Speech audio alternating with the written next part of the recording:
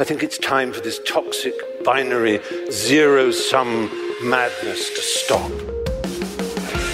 We're not an imperial power. We're a revolutionary power. We are no longer in a world where you can plot out moves statesman to statesman like a chessboard. You don't know anything about my background or where I came from. It doesn't matter to you because fundamentally I'm a mean white man. We can't do this to the next generation because America will cease to exist.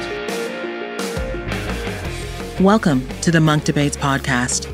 Every episode, we provide you with a civil and substantive debate on the big issues of the day, free of spin, focused on the facts, and animated by smart conversation, to arm you, the listener, with enough information to make up your own mind. Today's debate, be it resolved, the reintroduction of shutdowns needs to be considered in U.S. states where COVID infections are surging. It has been another deadly day in the fight against COVID-19. Georgia also surpassing a milestone of 200,000 total confirmed. ICU beds in Mississippi are full. One hospital describing its staff as stretched thin, exhausted, and running on fumes. Meanwhile, doctors COVID-19 cases continue to rise in Illinois. This is the highest number since the end of May. Right now, more than... Take a look at the map. Deaths are rising in 35 states and Puerto Rico. California reporting a record 219 deaths and more than 500,000 cases. Hello, I'm your moderator, Rudyard Griffiths. More than 5 million cases, over 160,000 deaths and counting. The United States currently leads the global tally for the highest number of COVID-19 cases. California, an early success story, has aggressively rolled back the reopening of schools and businesses.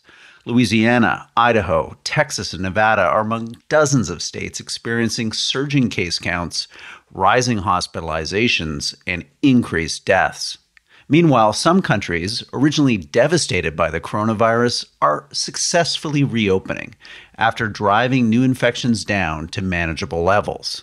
When public health policies such as physical distancing, hand washing, masks, and increased testing can't bend the curve in new infections, some say the only way to prevent tens of thousands of new deaths is a second wave of shutdowns targeting the hardest hit areas.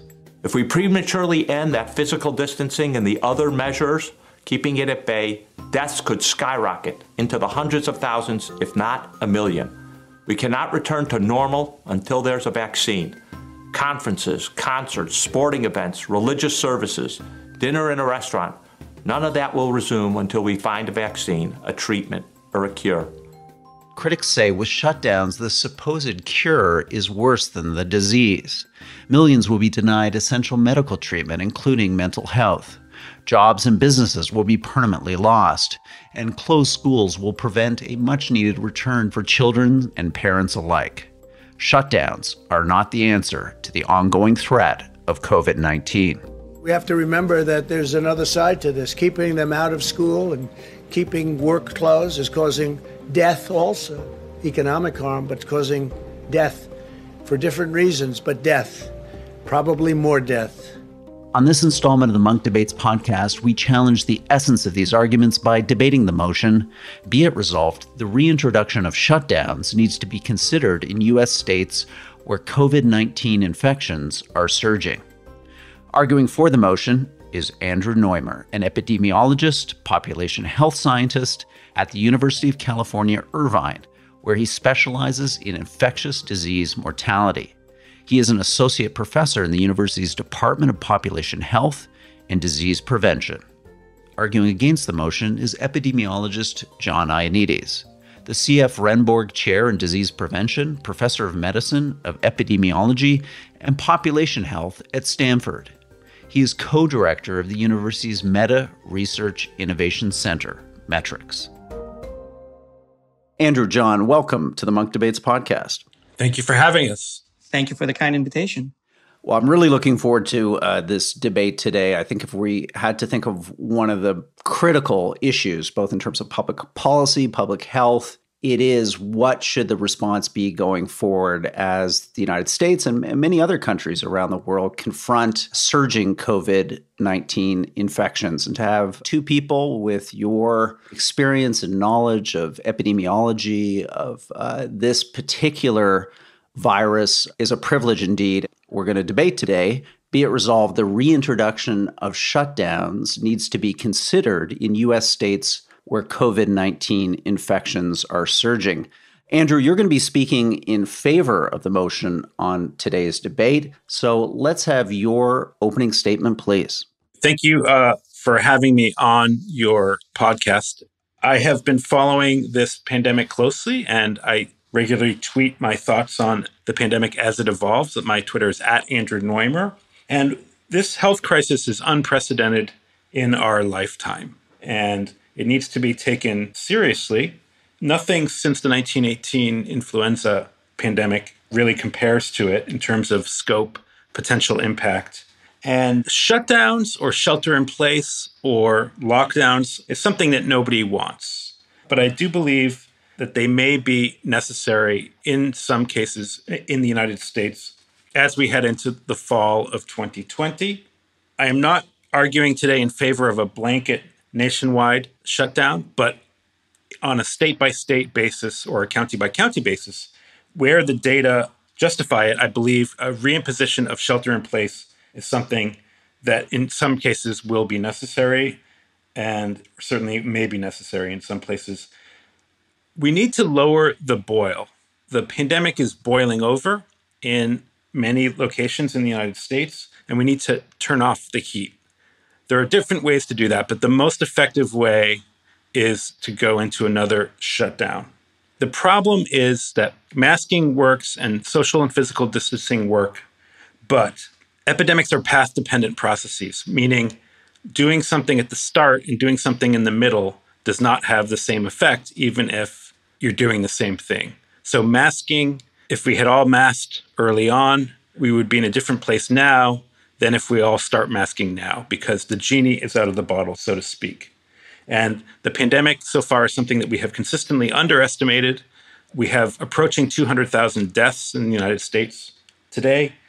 These are excess deaths. So these are real deaths. These are not robbing Peter to pay Paul in terms of mortality. So this is an epidemic that is serious, and we need to approach it cautiously. Sorry, I wanted to add that I have no conflicts of interest. Thank you for that succinct and focused opening statement.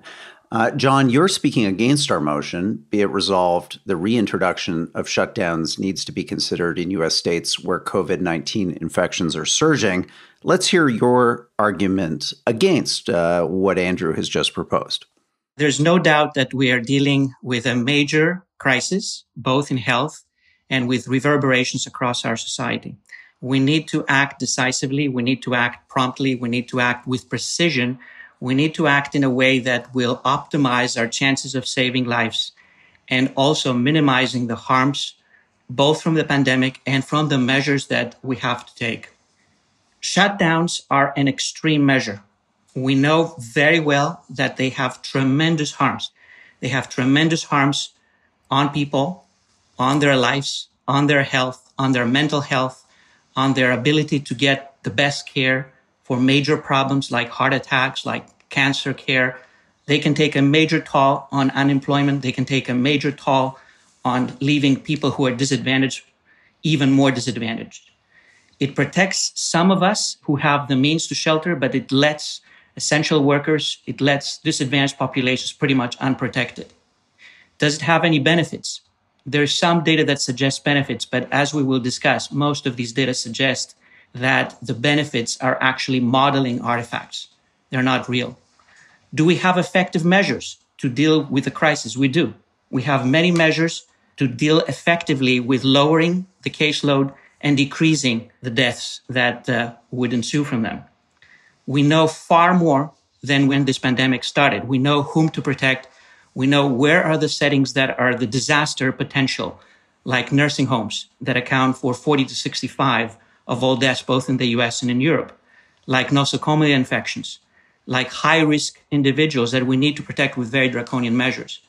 We know how to act with precision, and we should do that rather than just destroying our entire society, our entire country, and eventually also the entire world, because much depends also on what the US is doing. I need to add also that I have no conflicts of interest either. Thank you.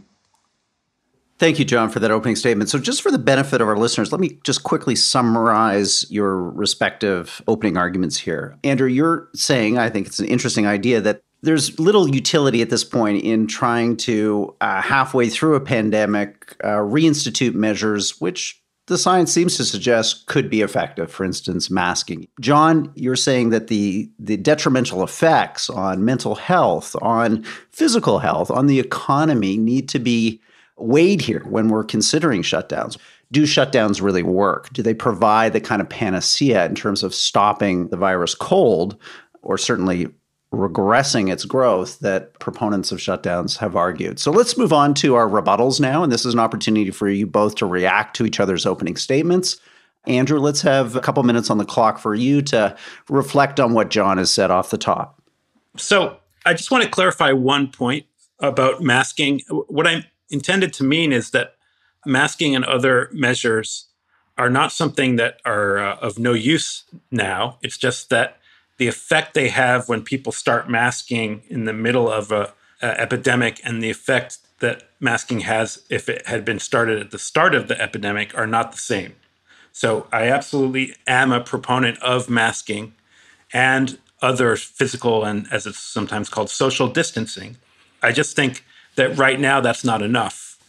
The issue is that I don't believe that precision measures are working in the United States right now. They work, in my opinion, on paper, but in some cases, some states will need, or at least some counties of some states will need to go back to some sort of shutdown / shelter in place. It's one thing to say that, we know how to stop this precisely, but these measures don't seem to be working in the United States. We have over 50,000 new confirmed cases a day, every day in the United States, and over 1,000 deaths being recorded on weekdays. It's not sustainable. We need a reset. Once we get the reset through a shelter in place, we can go to precision measures. But in certain places, we need a reset. I'm not in favor of a national lockdown because that would be ridiculous. There are plenty of states that are either in lulls or have gotten the pandemic under control, or some of both. But shelter in place needs to be a weapon in our arsenal because precision measures are not working. There's plenty of community transmission now, particularly in the West and South. It is not just a question of nursing homes, although I agree that the mortality has been concentrated there. We're not destroying society by doing a 3-week or 6-week shelter in place. That is a straw man. We didn't destroy society when we did it the first time around, and we will not destroy society when we do it the second time around. We could have 1 million deaths from COVID-19 in the United States. We certainly are headed very quickly to 200,000. So it's a very serious situation. Serious measures need to be on the table. It's a matter of what works in the real world, not what works in theory. Thank you, Andrew. Interesting rebuttal points there. So, John, your opportunity now to react to Andrew's opening statement or what he's just said in response to your opening bid in this debate. I think that I fully agree with Andrew that we're dealing with a serious problem and that our priority should be to try to save as many lives as possible. We just need to look at the full big picture, though. And I think that lockdown and shutdowns have not really worked in the past. I think that they did cause tremendous harm. I think if you look at multiple indicators of health, at multiple indicators of societal well-being, of economy, of unemployment, they have been devastating, both in this country and elsewhere. Do we have a large number of cases? Yes, we do. Actually, I would argue we have far more than 50,000. We just do some testing and we're missing many, many more. So probably the number of cases is far, far more than what we are detecting. However, even with increased testing, we do see that even in these hot epicenters that are still brewing, the number of cases is going down. If you look at California, Texas, Florida, the number of cases, even with increased uptake of testing, has peaked around July 12th to 22nd and has been plateauing and going down since then. If you look at deaths that follow the peak in cases by a couple of weeks, they're also starting to go down. So it's a little bit after the fact. Actually, the the time that we diagnose cases is not when people get infected. It's already a week. Sometimes it may be much more than a week. It could be even several weeks or a month and a half after people have been infected. So I think that shutdown at this point would make no sense. Even the claimed benefits of lockdown in some modeling studies, as I said, they seem to be modeling artifacts. Imperial College in London released a COVID-19 report, and that's where most of our U.S. leaders are getting the information they're basing their decision-making on. The report runs us through a few different ways this could turn out, depending on what our responses are. If you take the Imperial College model that suggested that millions of lives were saved in Europe by shutdowns and lockdowns, if you use their own model that they applied to the U.S., you see that there's no benefit. So lockdown and shutdown is a nuclear weapon that destroys everything other than doing what it's supposed to do. Thank you, John. Now's the opportunity for us to kind of move through, I think, some of the key issues that are going to be on our listeners' minds as they engage with this podcast. And I think first and foremost there is what parents and school boards and others are confronting right now, which is the return of millions of children across North America to the classroom. And Andrew, I know this is something you've written and you're thinking about a lot. Talk to us a bit about how you could see potentially the return of children to school, the effect of that having on this pandemic, and your views as to how that could spill out in terms of the need possibly for lockdowns, shelter in place as a policy response to the possibility of a surge in cases as a result of the return of the educational system. So here in the Northern Hemisphere, school is going to be starting again soon. And K through 12 education and also even indeed higher education strategies are probably the most complex and most important policy problem before us right now, as this podcast is being recorded in August 2020. I don't have easy answers for what to do with K through 12 schools, but I do have some important thoughts. First of all, schools are so important for building educational and social capital in young people. And closing schools or changing schools such that they're done remotely is not something to be done lightly. I am not worried that we will have lots and lots of sick children if school proceeds in a business as usual model, because the data are clear. The kids, for the vast majority of cases, do not get sick and certainly do not get severely ill when they are infected with SARS-CoV-2. But kids, we know, can be infected. They just don't show symptoms very much. And we know from a recent summer camp study in the state of Georgia, USA, that they can transmit to each other and they can transmit to adults. First tonight, a CDC report details a major COVID-19 outbreak at an overnight summer camp in North Georgia. More than 200 campers and staff tested positive after attending the YMCA's Camp High Harbor in Rabun County. So my fear is that kids will inadvertently be a catalyst for a fall wave of COVID-19.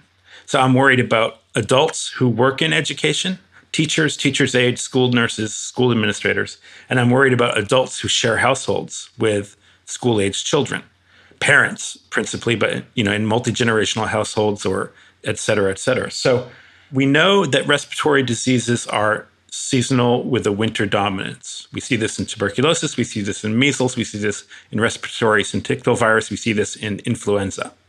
We have every reason to believe that we'll see the same pattern in the temperate Northern Hemisphere with COVID-19. And believe it or not, kids are one of the reasons why many diseases are thought to be seasonal, because K through 12 education catalyzes the seasonal epidemics. It's one of the theories of why diseases are so seasonal. So I'm worried that starting school in some cases will catalyze the epidemic and create second waves.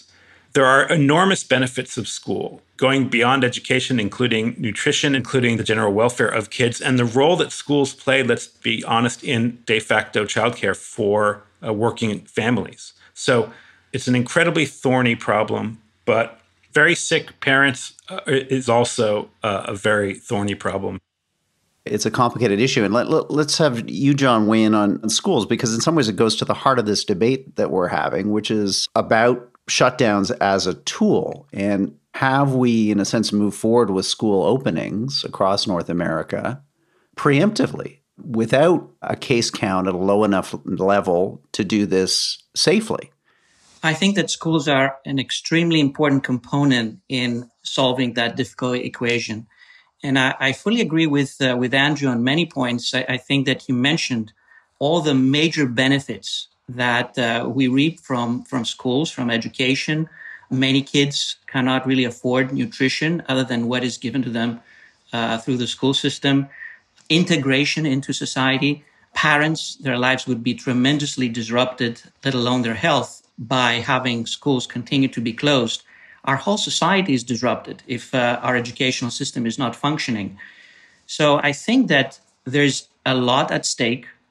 And at the same time, as Andrew mentioned, kids do not really have any chance of dying from that disease, with very, very, very rare exceptions. I think that if you look at the number of things that can go wrong in our lives for children to have serious disease or to die, COVID-19 is extremely low down the list. So I think that the main issue we need to debate, because it seems we agree on everything else, is to what extent kids would possibly infect vulnerable adults and therefore lead to a higher death load. And I think that this is where I would disagree with Andrew. I think that we have evidence from dozens and hundreds of super spreader events and from disaster situations where COVID-19 has massacred large numbers of people.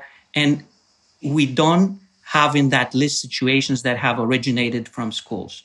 We know that kids, yes, they tend to be infected and they tend to be asymptomatic. They may transmit the virus, but it's not to a level that would be of such concern that would lead to disasters. I think that they're one of the least likely type of transmission that would affect the highly vulnerable individuals. At the same time, I recognize that we need to allow for maybe that 5 or 10% of kids where they would have highly vulnerable individuals within their immediate environment, that they live with them like every day in the same house, and they cannot avoid but live with them. And we should have some way that we would allow for a small proportion to join the class remotely. And I think that we can be flexible. I think that we can be precise about that. I think it's unrealistic that we will shut down our educational system for everyone and suffer all these major consequences on all of these fronts while we can do things much more targeted for situations where we have the need to intervene. The same applies also to a few kids that may have serious diseases themselves, and they may be at high risk. Of course, we need to find ways to integrate them in our educational experience, and probably they would need to protect themselves more. But we shouldn't use the nuclear option. We shouldn't just destroy our educational system. We shouldn't just destroy the lives of children, parents, many of them very disadvantaged. Every movement in the shutdown direction is just causing more inequality. Thank you, John.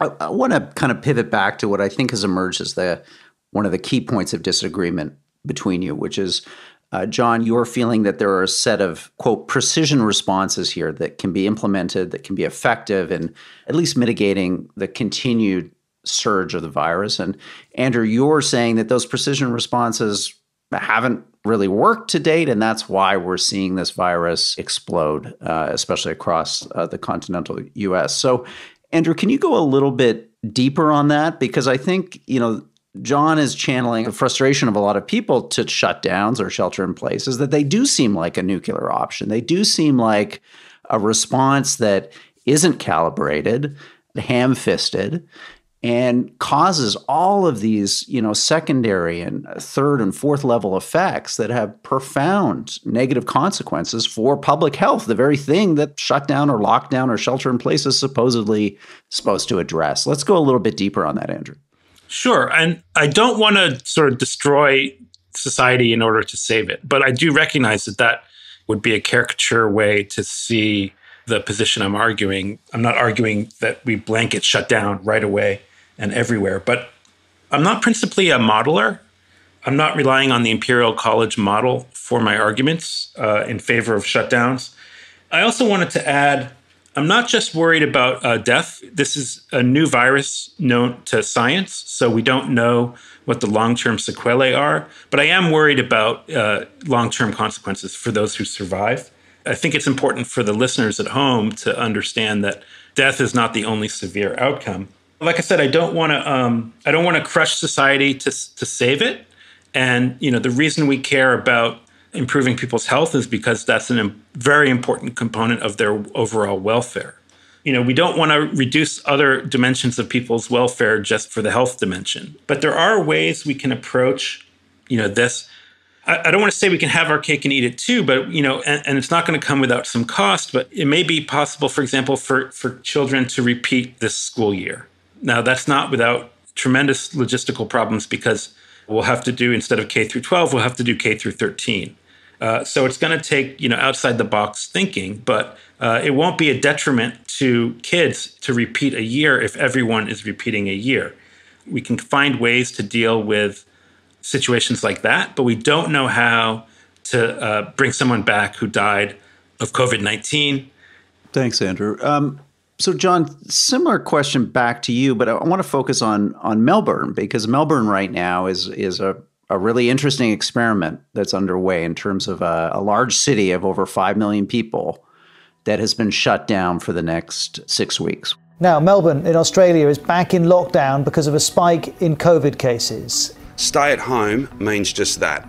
This is, I know, further than we went last time, but we are in many respects in a more precarious, challenging and potentially tragic position now than we were some months ago. So part of the reason or the rationale for the shutdown in Melbourne was just the lack of compliance, that people weren't following social distancing rules. Masks weren't being worn according to guidelines. Contact tracing. People don't call back the contact tracer, something which seems supposedly quite prevalent in the United States. So, John, talk to us about Melbourne and again, why you think that these precision mechanisms can work in the real world. Some people would say all that human behavior kind of suggests that shutdowns, lockdowns is really the only tool that works. I think that there's no doubt that for any measure in medicine and in public health, there's a difference between its theoretical benefit, its efficacy, and what it can achieve in terms of effectiveness in real life. So, hand washing works, wearing masks in proper situations works, social distancing has some benefit in given settings, avoiding mass gatherings has a benefit. But as you say, none of them is implemented 100% with perfection. But the very same thing applies to shutdown. When we're saying shutdown or lockdown or complete lockdown, in fact, a very large segment of the society continues to work and be exposed actually to very high risk. And it's usually disadvantaged people. Essential workers are heroes. They're working for us. They get exposed in high-risk jobs that we cannot really live without them. From the very beginning of our discussion, I mentioned that what I do care about is saving lives. I don't think that shutdowns are saving lives. I think that they're killing people, and they're killing some people immediately, but they're killing even more kind of in the midterm or long term through the consequences of all of these disasters on multiple fronts of public health, of society, of well-being, of mental health, of violence, of people just getting crazy.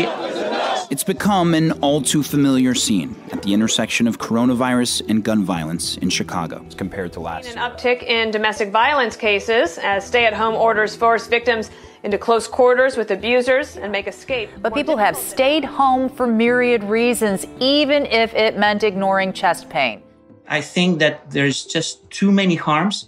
Now, could it be that we have a vaccine and therefore just shutting down everything and waiting for the vaccine to save us? I believe vaccines are like one of the greatest achievements of humans, of science. But despite some promising results, we're not going to have a vaccine in 6 weeks. We're not going to have one for wide distribution even in 6 months. We will be lucky if we have it within a year or 2 years. So what are we going to do? Are we going to go for shutdowns for how long?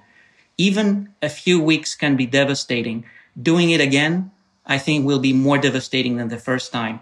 We just need to focus where we need to focus. It's unacceptable, for example, not to test all the personnel in nursing homes and all the people who are residents there. It is unacceptable not to test our healthcare workers in hospitals when we know that they can have devastating impact through asymptomatic infections on people who are hospitalized and are at very high risk of having a severe outcome. Instead, we're thinking of locking down little kids and healthy adults and people like me who will be enjoying it, doing research and publishing papers. I think it's just the wrong recipe. It's destroying society, and it's destroying also the most vulnerable and the most disadvantaged people among us. Thank you, John. Before I go to closing statements, I just want to have you both weigh in on one more important issue that I think is top of mind for listeners, which is this certainly wasn't our first global pandemic, and it's not going to be our last. So what have we learned to apply to next time? Andrew, what have we learned? Yeah, thanks. I just want to touch on something John said, because I think it's important for the listeners, because he and I are in agreement. And I think, where he and I agree is probably something where people can really pay attention, because we have such different takes on this, that where we overlap, I think, is a sign of consensus. And that is that I don't believe the vaccine will be here in 6 weeks, and probably not in 6 months, and maybe not even in 12. And so I tweeted a long time ago, the point of these lockdowns is not to save ourselves, for our big vaccine night, one that may never in fact come. The point of the lockdowns is just sort of to lower the heat. As we approach COVID-19 in the fall, I think the average person needs to bear in mind that the vaccine is probably not imminent. This is a really important point you're making. Dr. Anthony Fauci, in the last a week or so, has been saying quite definitively, we will have a vaccine by the end of the year. Vaccine, as you know, there are multiple candidates that are in various stages of clinical trial. So we're pretty cautiously optimistic that at the end of the year, beginning of this coming 2021, we will have one and maybe more, I hope more than one vaccine that would be available. I mean, what do you think of the public messaging around those types of comments? I'm skeptical of presaging the results of a clinical trial before the results are in. Anthony Fauci has been a public health leader for a very long time, and he's just an amazing scientist, but even he doesn't have a crystal ball and cannot see the results of a phase 3 vaccine trial before they're in. And vaccines have to be safe, effective, available, and affordable. And so let's not call the outcome of the trial before the results are in. But to get to your question about what do we do in 2030, or what do we do the next time, I think we need stronger public health institutions. The pandemic was very politicized, and I don't just mean electoral politics in the US. I mean, the World Health Organization dragged their feet on declaring a pandemic, which cost a lot of time, and it really set the wrong tone early on. And so we need stronger institutions, and not just at the World Health Organization in Geneva, but in the United States. The Centers for Disease Control and Prevention has really been a disappointment in this pandemic. We need stronger federal leadership. We need the federal government to coordinate among the states. We need the CDC to step in and be the public health resource that it can be. So what we need are, among other things, are strong, resilient public health institutions that can play a coordinating role, so that we're not just all wandering around like headless chickens wondering what to do. And Andrew, a lockdown is the initial response to the threat? I think John may disagree with me, but I think a more comprehensive lockdown early on, could have saved a lot of pain now. And, doing things now, once the genie's out of the bottle, and doing things in the early stages when we can nip things in the bud, do not have the same effect, because epidemics are nonlinear phenomena.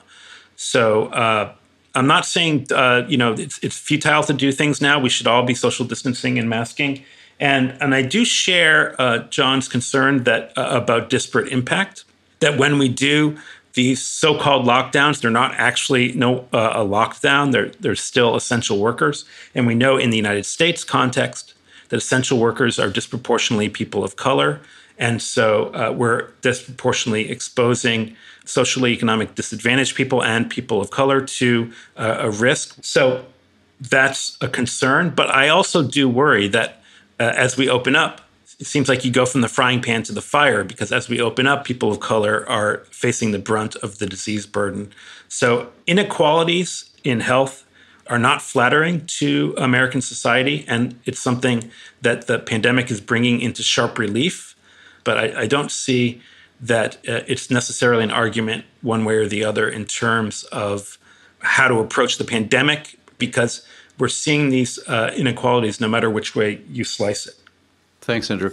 So, John, final question for you before we go to closing statements. Would you recommend, again, we don't know the nature of the pathogen, but if we're confronted by something similar to COVID-19 in the future, would you recommend lockdown as an initial response, both on the basis of the precautionary principle and on, if you look at possibly the example of China, as something that seems to be quite effective in terms of allowing a meaningful reopening of the economy, of Chinese schools? I mean, people are enjoying movie theaters in Beijing today, something I'm not able to do. I would be very cautious in interpreting the data from China. There's no doubt that the number of infections is vastly larger than the number of infections that were documented, and even the number of deaths may be off. The Chinese have revised these numbers, but I think that they're still pretty suboptimal compared to the reality. I don't think that really lockdown was what worked in China. I think that the lockdown happened after the epidemic wave had peaked. My colleague at Stanford, Michael Levitt, has shown pretty convincingly, looking at the epidemic wave curves and modeling them with Gompertz functions, that this might be the case, both in China and in other places. Would I go for lockdown in other future pathogens? First of all, we need to survive COVID-19. And I really worry that even though human civilization will not disappear because of COVID-19 itself, I think that our society and our world and our civilization can really have tremendous harm if we don't really use proper measures to deal with that. If we have a new pathogen, I think that we need to mobilize science as quickly as possible. We need to mobilize public health. To mobilize public health, we need to have public health. And unfortunately, public health, as Andrew mentioned, has really not been given enough attention over the years. And I think that we need to strengthen our public health institutions. They should be given priority. Our prioritization in medicine so far over the years is to spend 20% almost of our GDP in this country trying to create medicine that is extremely expensive and not really helping too many people. It is medicine that is not offering health to everyone. It leaves many people outside with no health care, with no access to some minimum prevention and therapeutic options. So we need to buttress public health. We should see more preparedness. We should see our hospitals really be ready to deal with it. Will we be able to get a vaccine faster, even faster than what we're trying to do now? I have great respect for Tony Fauci. I really love him. He's my hero. He's a giant. And I hope that he proves right and that we do get this vaccine soon. But we cannot promise that we will get a vaccine for a pathogen that we don't have a vaccine already. And I think that when we get the next pathogen in 2025 or 2035, we just cannot promise that. We will do our best, but we need to depend on public health and we need to depend on smart knowledge, learning about the virus, learning about who it attacks, who it kills, how does it do that, where do we need to focus our protection and our measures. When COVID-19 hit, we knew very little. We thought that this would be like 1918. It is not. It is a devastation, but it has nothing to do compared to 1918. It's very comparable to probably 1957, 1958, or 1968, 1969. We had somewhere between 1 to 4 million deaths in these years. And I hope that we do not get to that level with COVID-19, but we should do our best to really save every life that we can save, both for COVID-19 and learning on what we did right and also what we did wrong to prepare for the next virus or the next pathogen. You're listening to the Munk Debates podcast. If you like this podcast, check out our other episodes, including debates on everything from the U.S. election to the future of globalization to whether it's time to defund the police. All free to download or stream on our website, monkdebates.com. Let's go to closing statements now. This is an opportunity just to wrap up. Any final thoughts you want to leave with our listeners, points of agreement, disagreement? The podium is yours. Andrew, we're going to start with you for your closing remarks. Thank you. John and I obviously have some differences of opinion on the fine points, but I think he would agree that we're both on the same side, that we want to reduce the disease burden of COVID-19. We're in the summer now in the Northern Hemisphere, where the United States is and where the most of the world's population lives. And, these respiratory pathogens are winter dominant. We see this over and over again with different viral pathogens that infect the respiratory tract. So I am very apprehensive about the fall as we head into winter. And I think it's too early to say that this won't be 1918. I mean, I don't believe the overall mortality and other impacts of this pandemic will quite approach 1918, even in the worst case scenario. So that's good news and perhaps a point of agreement. But I think it remains to be seen whether or not the overall burden of COVID-19 will be the same as 1957 flu pandemic or the 1968-69 flu pandemic. I just think it's too early to call. And, we need every weapon in our arsenal. I'm not saying that you people in Maryland or you people in Illinois are going to need to lock down right away. But I am saying that, shutdowns for 3 to 6 weeks to reduce the boil over, may be something that needs to be a weapon in our arsenal. We shouldn't take it off the table. People need to understand it. We need to steel ourselves for the fall wave. We need to prepare for the worst, hope for the best. And when we're preparing for the worst, we need every arrow in our quiver. And shutdowns, as regrettable as they are and as deleterious as they are in terms of other impacts, and I'm not ignoring those, even net of the other problems that shutdowns cause, they may save more lives and cause less disease burden in the long run. And we need to constantly try to get the upper hand on this pandemic, or else it will hurt us. And there are plenty of people who said this is going to kill less than flu. And it's already taken the lives of 160,000 Americans. These are real deaths. These are not just borrowing deaths from heart attacks. The numbers show that we have increased mortality in the United States in calendar year 2020 relative to expectations. So it's a very serious situation, and it's been a pleasure, discussing the points with Professor Ioannidis, and he and I, differ on a lot of things. We also agree on a lot of things. And I wish all the listeners health and stay safe, everybody. Thank you, Andrew. John, we're going to give you the last word in this debate. Take us home.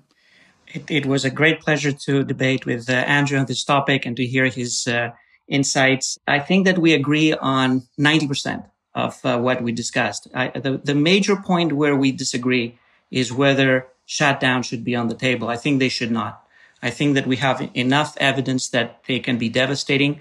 It is a blind measure. It is kind of a medieval measure. It's the equivalent of just cutting your arm because you have some joint pain in your hand. And I think that we should just not repeat this. We know far more about this virus. We know far more about who it affects, where it kills, where it strikes hard, whom to protect, what to do. We should struggle to really implement all this knowledge towards saving lives. I think that shutdown really protects those who do not necessarily need to be protected. It destroys those who have no risk. It destroys those who have risk. I think that it creates far more problems than we have. I don't think that this will be 1918. Of course, every virus can come back, even for influenza. Every year it kills about 300 to 800,000 people. We don't know whether this year is going to be a good year or a bad year. Same thing for COVID-19. I think we should prepare for the worst. And I think that we should use the knowledge that we have to protect those people in those settings where we can make a difference. We haven't done that. Surprisingly, we haven't done that. We still have people dying in nursing homes, in hospitals. We have disadvantaged people dying. And at the same time, we could avoid many of these deaths.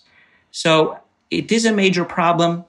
We should do our best, but please don't shut down the world. Thank you, John. And thank you, Andrew. This is, as I said at the outset of this debate, this is the big issue I think we're all debating going into the autumn. And both of you have brought civility and substance to this conversation in service of our audience and expanding our knowledge and awareness of these vital issues. So on behalf of the Munk Debates community, thank you for coming on the Munk Debate podcast today. A million thanks for organizing this. Thank you for having both of us.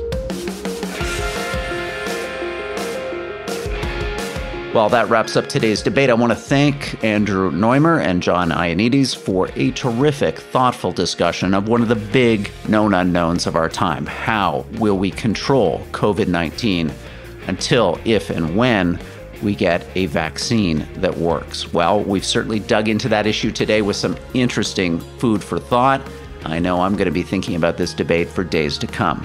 Remember, the Munk Debates podcast is that special place for civil and substantive debate on the big issues of the day. To listen to more debates on everything from how COVID-19 is changing cities, to the growing geopolitical rivalry between China and the United States, to big topics like the future of human progress, visit our website, monkdebates.com. You can also find show notes on today's debate.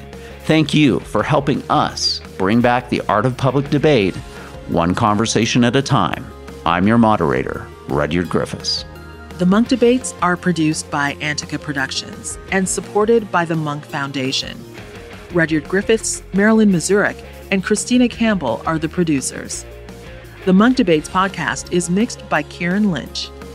The president of Antica Productions is Stuart Cox. Be sure to download and subscribe wherever you get your podcasts. And if you like us, feel free to give us a 5-star rating. Thanks again for listening.